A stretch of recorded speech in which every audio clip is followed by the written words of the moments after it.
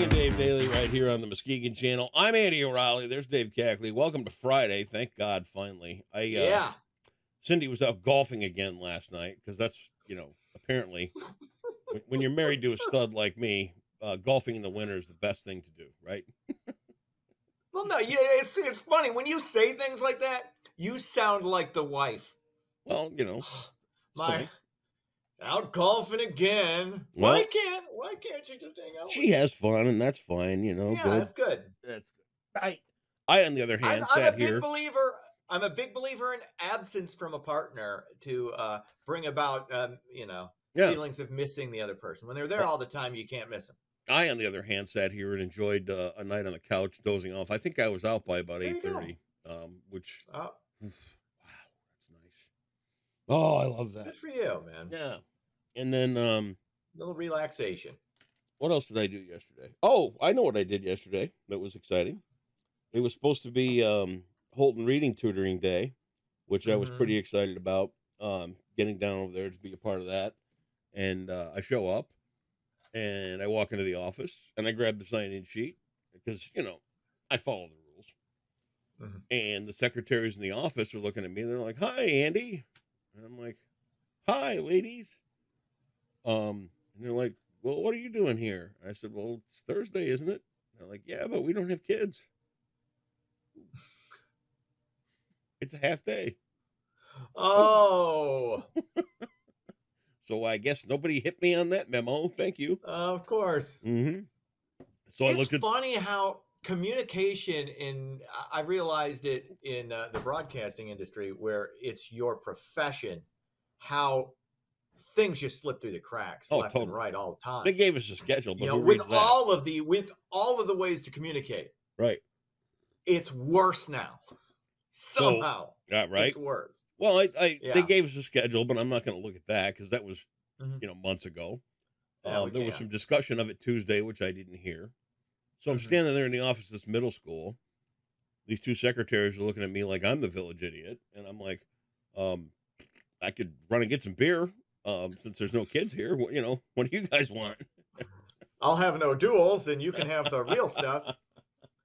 You drink O'Doul's, by the way? No. I don't think I've ever asked you that. It's like, if I'm not getting the effect of it, if I can't get the effect of it, I want the taste. That's not it at all. You know what I like that comes close to being an alcohol-flavored beverage?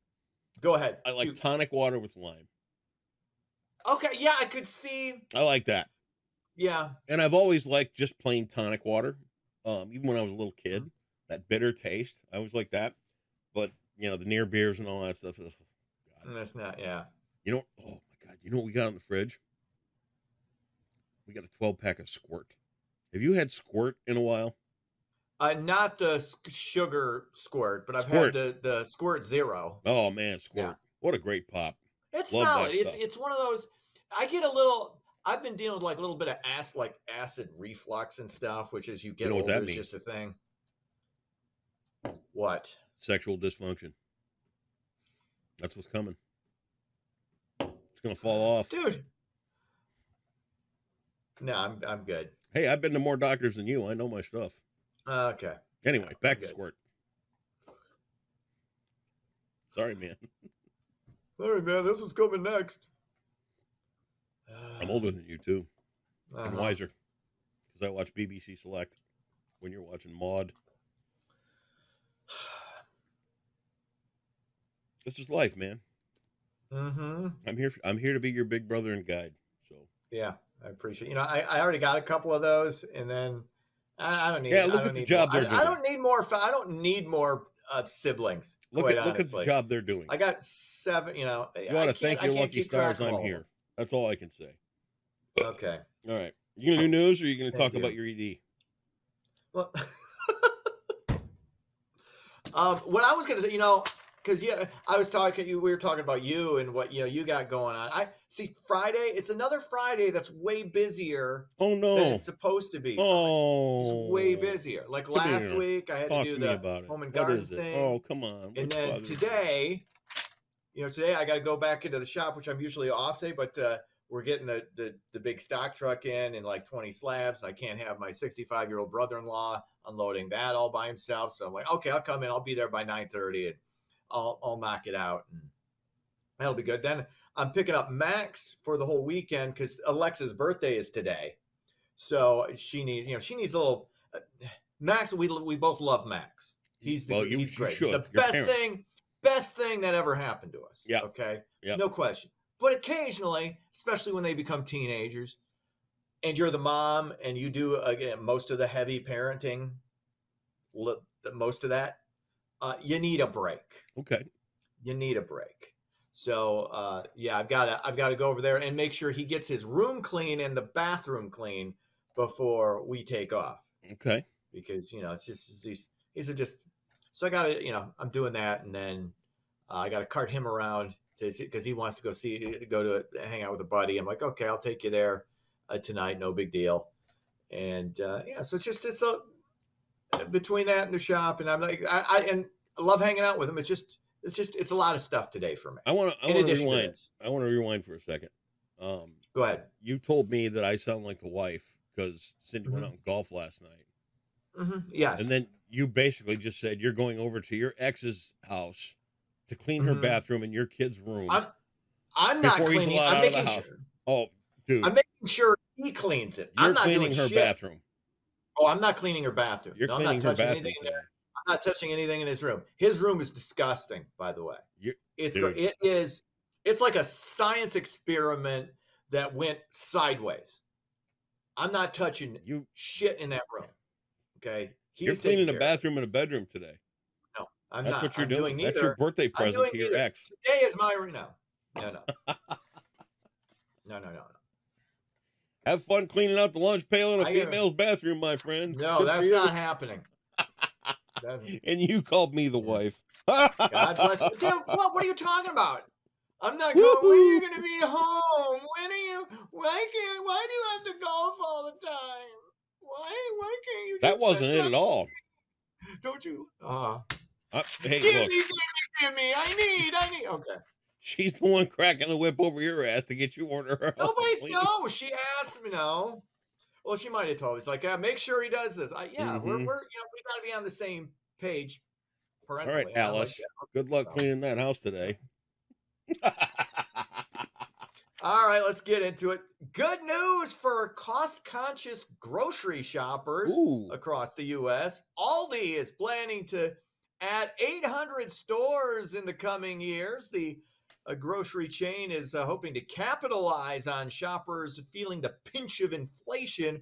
330 stores will be added in the Northeast and Midwest by 2028. I don't shop there nearly enough because you get good stuff there at really, really, really cheap rates, especially for some of the cereals and somebody like chicken. If you eat probably too much frozen food like I do, that's a good place to get some decent quality stuff. So I highly recommend it. And again, you're going to see, there used to be not too long ago kind of a stigma associated with shopping at some of these lower echelon stores, but now it's like, hey, we're all in this boat right now, most of us, even if we're doing okay financially. It's you cut the corners where you can. I don't think that Aldi is I don't think it's a lower echelon store. I don't think so. Yeah, I think that the presentation is European, and we're not used to that at all, right? Because it's a European company. It's a different feel of a shopping experience. So let's say you are in, and especially here in Michigan, because we're not used to anything other than Meijer. Right? Meijer, yep. Which is another question about Aldi, which I'd like to know, is that there seems to be a very tight relationship between Meijer and Aldi, because you see them paired up in areas close to each other a lot, which is good, right? That's interesting, yeah. But I think it's a European shopping experience, and I think that people in bigger markets who are used to going to places like bodegas to find things for shopping, well, they got a little bit of everything, and it's a very small setting. I just think it's Michigan adapting to a different shopping model. So it looks foreign to us, but they run with it. It's not like you're going to daily deals where you're buying things that are really coming to an expiration date quick. which isn't bad either. You know, there's nothing Yeah, like really, that. and those expiration dates are and those are the one thing, like, I'm really kind of big on following those for some weird reason. But mostly when it comes to like dairy products, like milk, I don't care Oh what it yeah. smells like, I will throw it away Yep. the day it expires if it's not gone. There you go. What else is happening? Hundreds of marijuana sniffing dogs will soon be out of work. In Ohio, lawmakers are looking to ease the financial burden on police agencies in the wake of marijuana legalization. Nearly 400 police dogs are expected to be retired in the next year. Training for each dog costs around like $20,000 to train them to, sniff out some stank weed. So I think this is good. This is a good cost cutting measure. Not really, you keep the dogs around for, the heroin and the meth and that stuff. Probably don't need it for the Mary Jane.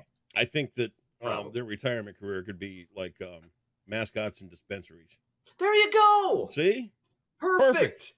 You finding it's and I think that's now. Is that a downward move? Is it upward? Is it sideways? Who's to say? So, like over in the corner, there's Rex. It's like, hey, at one point I would have bit you. Now everything's chill. Yeah. Now we're super chill. Have a gummy. No, super chill. There you go. Better yet, have a handful. All right. Finally, gas prices spiking again across the state. The cost at the pump is up another 20 cents this week to an average around $3.45 up to $3.69. Many parts of West Michigan. At least that's where I saw it at the local Meijer. Speaking of Meijer, so which reminds me, I got to get gas when I get out of here. But again, don't forget to get a dust rag. Don't drive as far. And some mop and glow. You're going to need that. First of all, I'm not doing any cleaning. Yes. Sorry. Okay. Sorry, Alexa. I know it's your birthday. Sure, pal. Happy birthday. Happy birthday. I got you that kid 14 plus years ago. What more do you want from me? Don't forget to get some scrubbing bubbles. See, here's the thing. Here's what I think will appreciate, because I'm going to make him clean. That, like, when he leaves his room, usually as mom, I don't think he cleans it enough. And I'm going to make sure. I'm like, no, dude, that's not good enough. Mm-hmm. That's not good enough. I'm going to set the bar high today. So there you go. You're going. I might have him clean the cat's litter box twice too. As a little extra. Does she have a house or an apartment? She has a house. You're going over to your ex's house. She's doing better than I am. Clean her house today. Okay. I'm not cleaning it. Max is cleaning it. I have nothing to do with this. I'm like the foreman. I'm the foreman of this project. I don't do anything.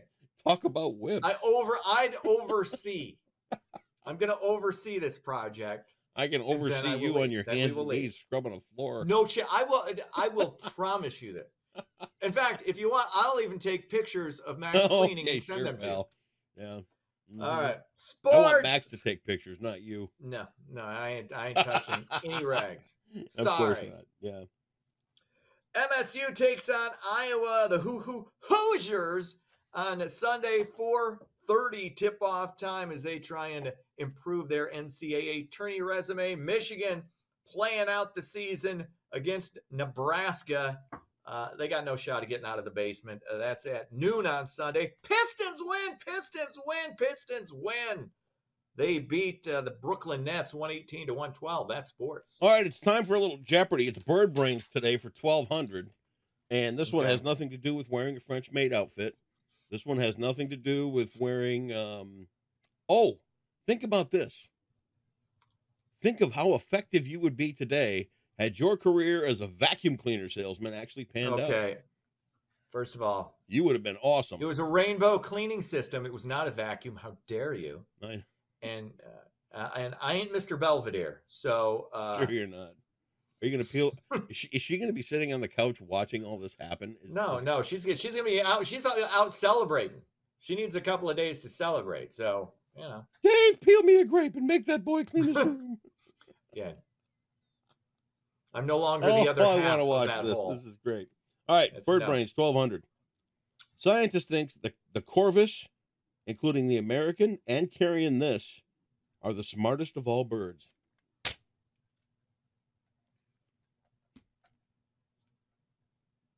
Pigeon.